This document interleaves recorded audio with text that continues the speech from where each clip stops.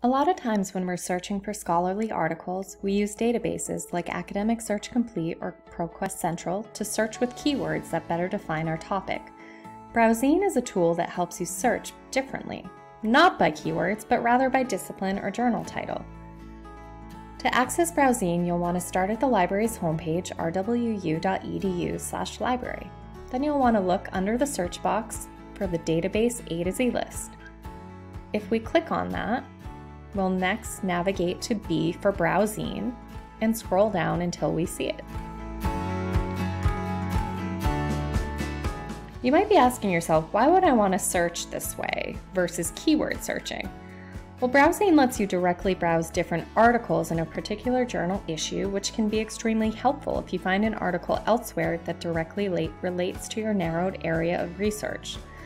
Let me show you how you can search in Browzine. So either by journal title or subject. So we don't want to put keywords into this search box.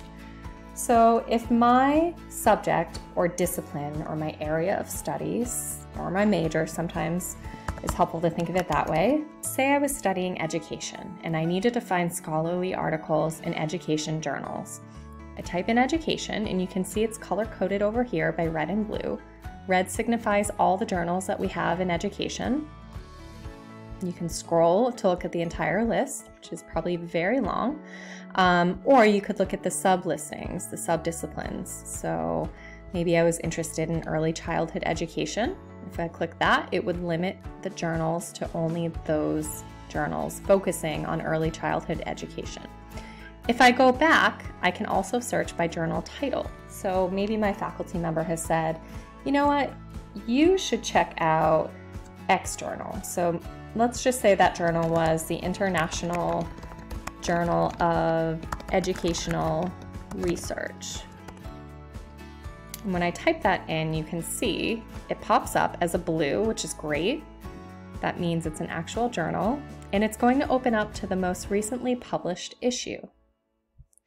If I needed to access back issues, I could simply just click on the year and the volume number. And this, even though this is electronic, this is like holding the issue, the journal issue in your hand. So sometimes it's easier to think about it in terms of like a magazine. So like if you were holding Time magazine, these would be all of the articles that were published in that issue of Time magazine.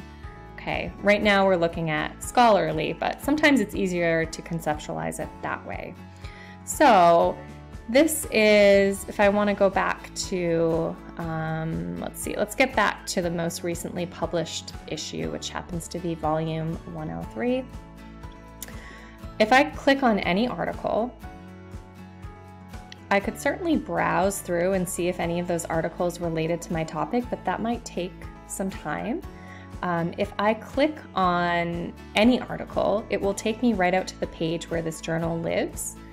And I can actually keyword search within the journal itself. I can't keyword search in Browzine, but I can keyword search in the journal. So if I click on that advanced search, it's asking me to type in the name of the journal I want to search in. So we were looking at the International Journal of Educational Research, and this is where I can put my key terms, okay? So my keywords or phrases. So if I was looking for scholarly articles published on the topic of classroom management, whoops, that's a little funky. Can't see that, but I think I got it right. That is not a Lindsay issue, that is a vendor issue. Okay, so for those of you who aren't studying education, classroom management is strategies that educators, teachers, faculty members use to keep students engaged so they can keep disruptive behavior at bay, right? So what kind of activities do we pedagogically involve our students in so that they're engaged and so they're not distracted, that they're paying attention, they're not looking at their cell phone, they're not starting a fight with another student, right? That's classroom management. So I'm looking for articles on that topic, and you can see these highlights indicate to me that I have some articles showing up here. And again, I'm only searching in this one journal, okay? I'm not doing a search across lots of different journals right now because my faculty member said this would be a good journal for you to look in, okay?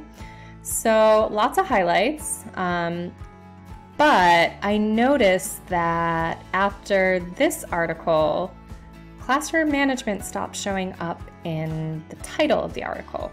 Does that mean that these are irrelevant? Probably not. Let's just kind of talk that through quickly.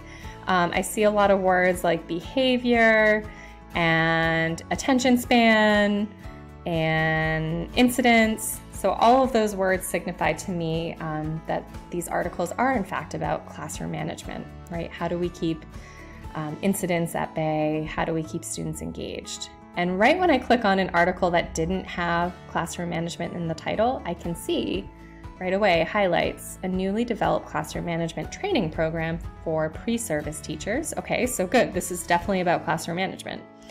If there was nothing in the highlights, I'd want to read the abstract and really see, like, okay, is classroom management mentioned in here? Yep. Classroom disruptions are challenging. Okay, this is definitely on target what we're looking for. And taking it even further, classroom management shows up under the keywords that are supplied. Okay, so if I wanted to read this article, I could certainly read it here. I could also download the PDF. And let's go back to my advanced search and see if we could do classroom management. I'm so sorry you can't see that. That says and elementary education. So now I'm narrowing my search down a little bit more.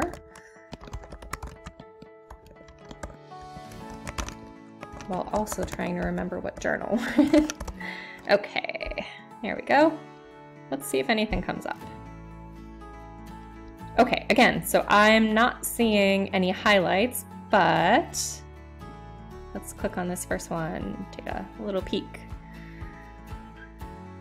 All right, so I definitely see the word behavior, so I know this is in some way likely talking about classroom management.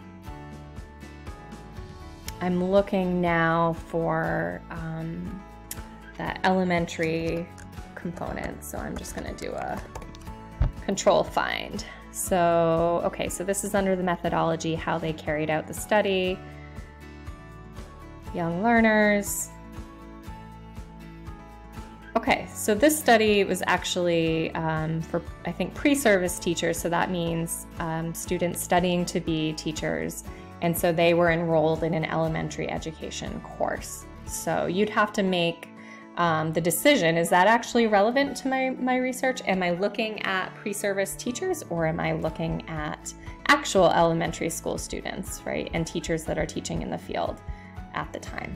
So that's how you kind of use those little tips and tricks to do that. So we just learned how to search by journal title or subject. So again, subject is the discipline. Again, you could scroll down here if you're a business student. This is going to take you to all of your business journals. Here are the sub-disciplines, the subfields,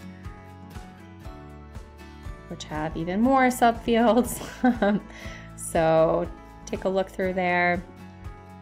And that is basically Browzine. So we don't, again, final highlights, don't type your keywords into Browzine here. So I wouldn't want to type in classroom management in here. I'd want to wait until I was in the actual journal itself. If you need any help at all navigating Browzine or searching for any kind of scholarly materials, please feel free to reach out to your librarian.